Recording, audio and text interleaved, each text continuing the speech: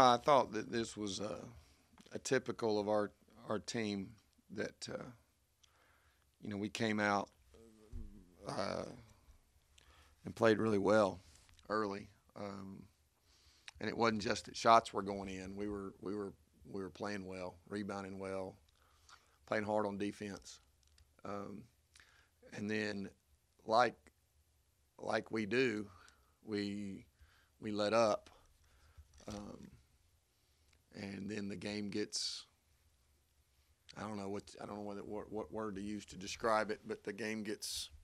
It's not necessarily sloppy. It's not necessarily ugly. It's not necessarily whatever, but it's basically that the other team, once they get comfortable with how you're playing them, they make adjustments, and then we don't do anything.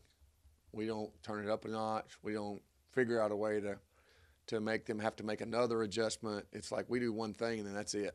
Um, and if we don't figure out how to handle that, then it's going to be an up and down season. I'm afraid it's going to be that way. Youth oftentimes is a reason for that, and it may be that for us this season. If it is, we just guys, you can't keep doing that. But I thought that the first quarter, and I thought there were stretches in the third quarter that were really good. But I didn't think that we sustained the kind of effort and level of play that we're going to need to be successful in the long run. You want to just talk about some key players who stood out to you tonight, offensively and defensively? Well, our execution was better in spots. Uh, I thought Tamia Stanford rebounding the ball was really solid. It's one of her first games back, and she's starting to get in the swing of things for us. And she's still not healthy, and I don't know if she will be healthy, but her rebounding was a little bit of a surprise to me.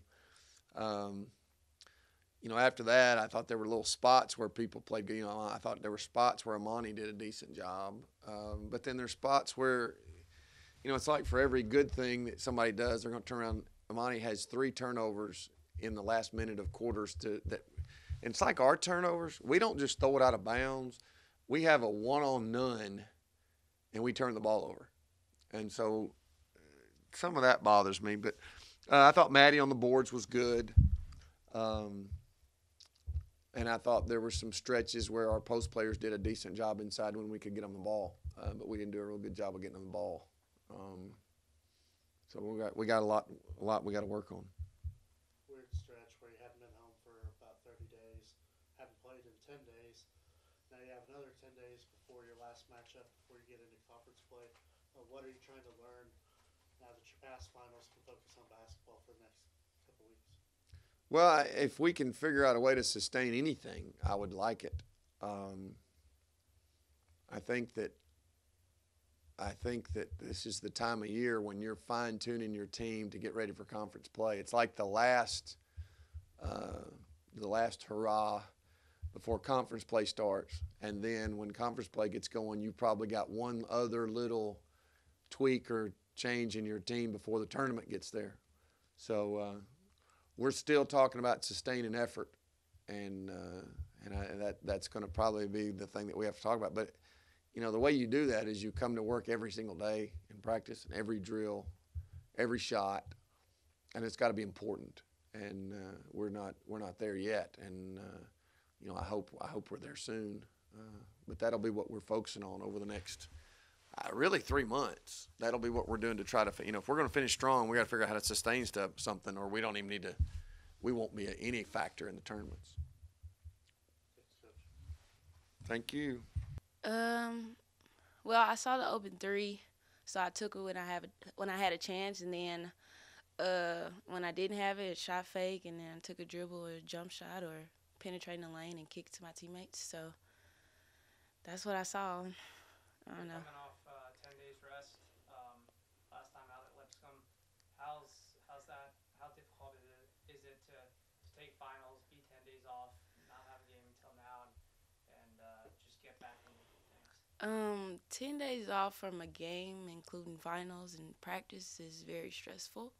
But we had to come out there every day, even though we had finals. We had to stay focused and we had to be prepared because we know coming out to any game, we got to be prepared to play hard or do whatever it takes to win because we know the consequences if we don't. So that's what it is. A bunch of your teammates scored in double figures as well. What are your thoughts on your teammates tonight? That they were able to score in double figures, multiple people. I don't know. They saw opportunities like I did, so they took them. We had a lot of people in double figures. 1, 2, 3, 4, 5. That's a lot. I mean, having the team we have, we are able to do that because we have so many weapons. So when we have a lot of people in double figures, it's always a positive for the team as a whole. So, yeah. You guys were pressing a lot tonight. You guys forced a bunch of turnovers. How does that help you guys get into the flow of things early on in the game? Coming out pressing, it always gives us a momentum. And then we try to keep it up and maintain it. But it's a struggle, so we just got to work on sustaining it, just like Coach said. But the press does a lot of things for us positively. We just got to go out there and do our assignments and keep it going the whole game. Anything else you want to add on your night tonight or your teammates' night? Nope, good win. All right, thank you. Thank you.